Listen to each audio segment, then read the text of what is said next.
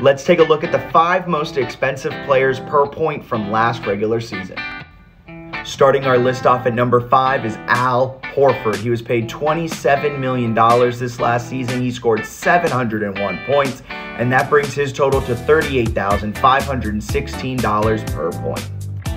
Next up, Thaddeus Young. He was paid $14.2 million, scored 322 points, an average of $44,000 just about per point.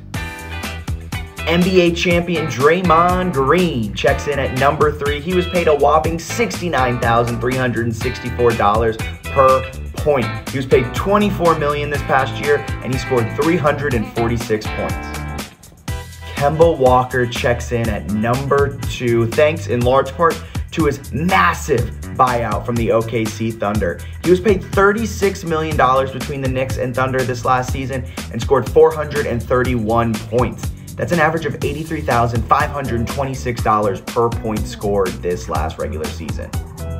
And last, and most certainly not least, is Willie Cauley-Stein, who made $120,588 last season. He was paid just $4.1 million, but he only scored 34 points. Get that bag, Willie Cauley-Stein.